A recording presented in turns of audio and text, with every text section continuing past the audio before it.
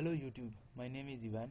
Today I am going to show you how to gain access to a particular folder. As you can see, I have a folder called denied on my desktop. And suppose I have another folder called go. I want to copy this folder into my denied folder. As you can see, error while moving go. Why? Permission denied.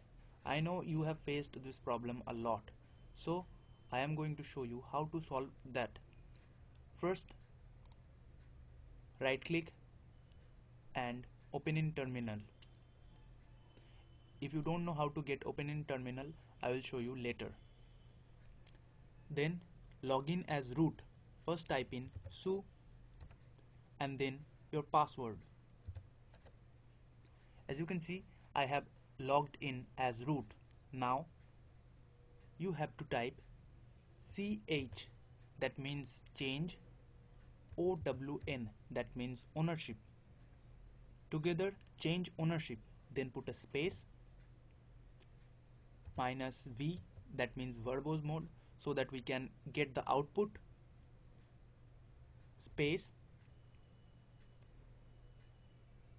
the username you want to get it to. In my case, my username is Ivan, and put the folder name, that is denied, DENIED. Hit enter.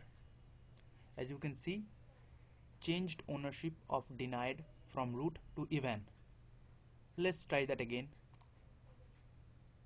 Open denied, drag it.